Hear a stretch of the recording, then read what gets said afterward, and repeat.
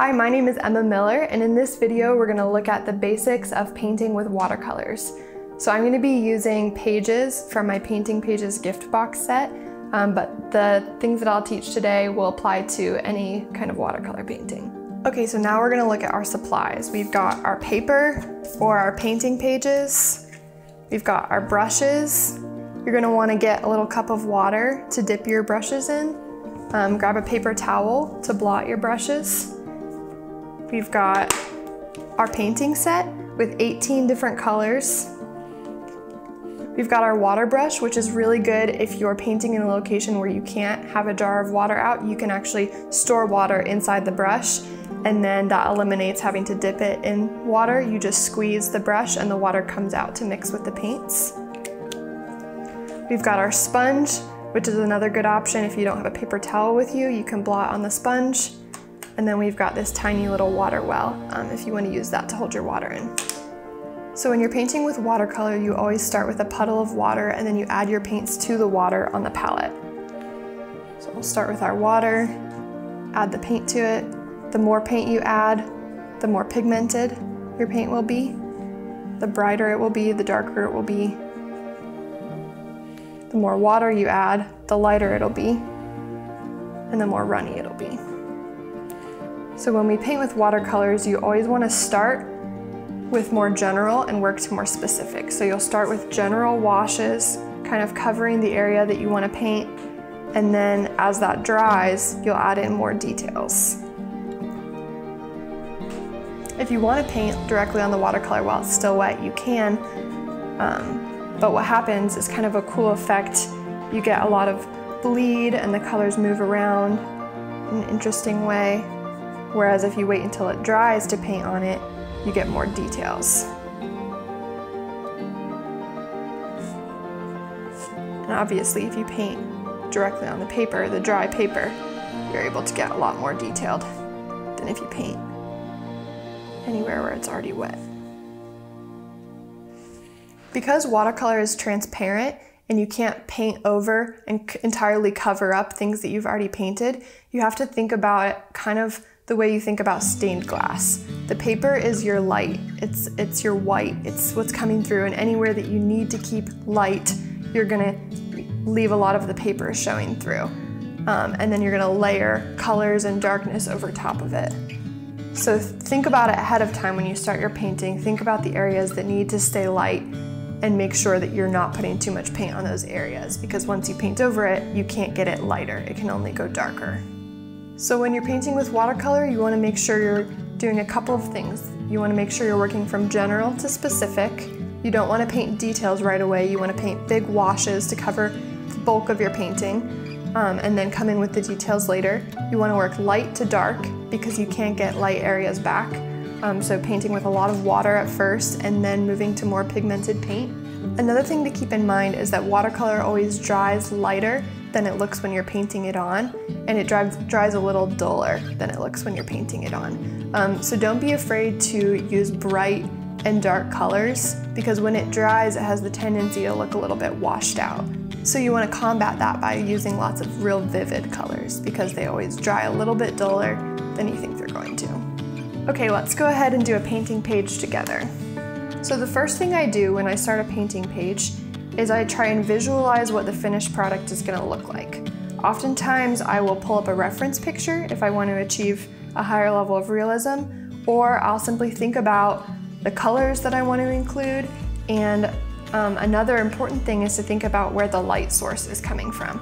So on this carrot, I'm going to say that the light source is coming from this upper right hand corner. So that's going to inform how I paint all of my shadows and my highlights on my carrot. So like with any watercolor project, I'm going to work from light and general to more specific and dark. So I'm going to start with a light orange base to paint on my carrot.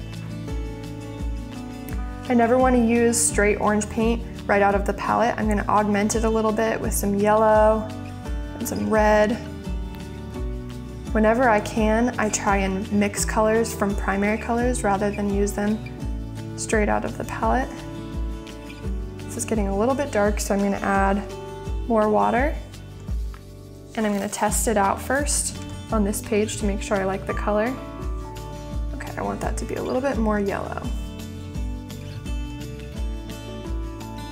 There, I like that a lot better. So, keeping in mind that the highlight of my carrot is going to be on this right side, I'm going to paint in this full area of the carrot, but make sure it doesn't get too dark, especially on that area. Don't be afraid to paint outside of the lines a little bit on this. I think that can look kind of cool. And definitely use your own creativity to put your own spin on this. Now that I've got the whole base painted, I'm kind of going in with more paint and dropping it in on the edge where the shadow's gonna be.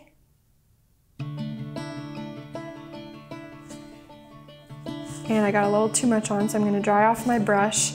And whenever you dry your brush and put it into wet paint, it's gonna kind of suck up some of that paint.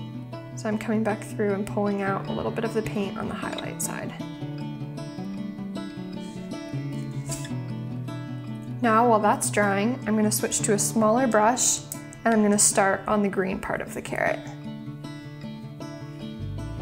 We'll start with our lightest shade of green. I'm gonna mix my green with yellow, blue, until I get the shade that I want.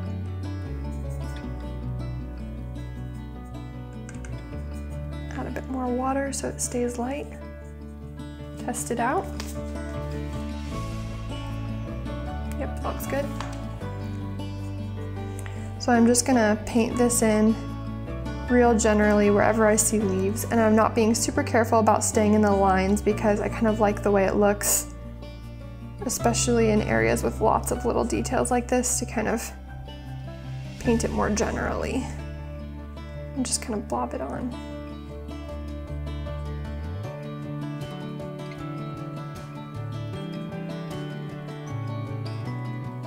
In some of these areas, the paint got a little too thick, so I'll wipe off my brush on the paper towel and then suck up some of that paint.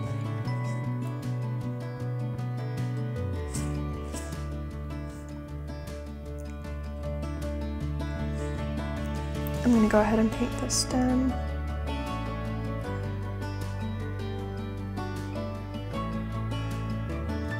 And while this is still wet, I'm going to go ahead and mix a darker shade of green that I can drop into this wet paint and let it move around a little bit to give that cool effect. This screen's getting a little bright, so in order to tone it down, I have two options. I could put a little bit of brown in it, or I could put the complement color, which would be the opposite on the color wheel, red, and that'll help tone it down. Oop, 2 tones down. Color mixing is a process. You just have to be patient and keep adding paints until it looks the way you want. I'm going to test it out first. Add a little bit more blue. All right, now I'm going to drop it into this wet paint. Let it move around a little bit.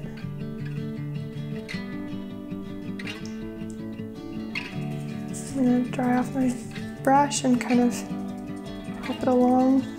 Spread it out. And I'm going to pull some of this darker color down into the stems. Now that my carrot over here is almost dry, I'm going to mix a darker color for my shadow. I'll go back to this orange that I mixed earlier. And I'm just going to add a little bit more red and a tiny little bit of blue, which is the opposite of orange, to make it a little bit duller and a little bit darker. There we go. And I'm gonna paint this in along my shadow edge. The areas where the paint's still wet, it's gonna move around a little bit. But down here, where the carrot's dry, I can get more detail. So I'm gonna come in and add a little bit of a shadow on all of these wrinkles.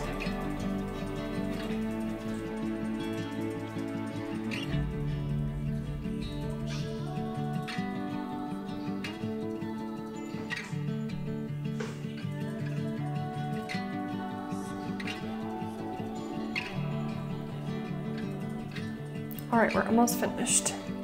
The last thing that I'm gonna do, and this is optional, you don't have to do this, but I kind of like the way it looks to add a little bit of a watercolor shadow.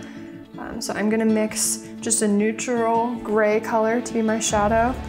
I'll do this by adding black to my little puddle of water, and a little bit of blue to make it a cooler tone shadow.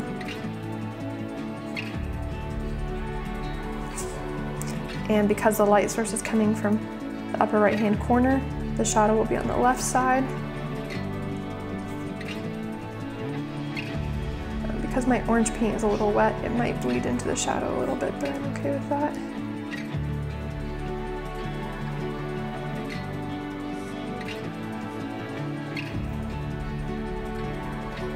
So it's a pretty dark shadow right now, but I'm going to come back in a second with my dry brush and diffuse it a little bit.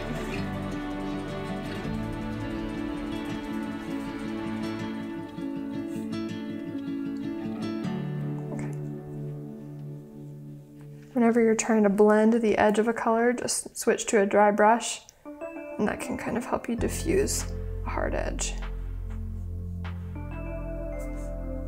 And if it's not as diffused as you want, just dry your brush off again and repeat the process.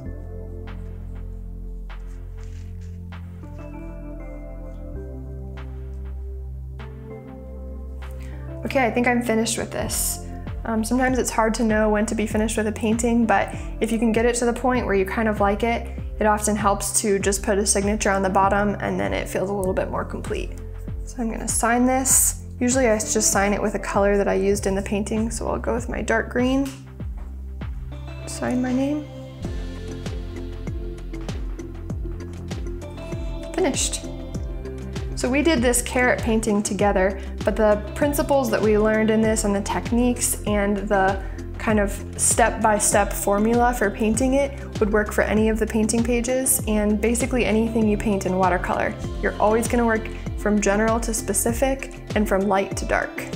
So hopefully that's helpful and hopefully you have a really fun time painting with watercolor.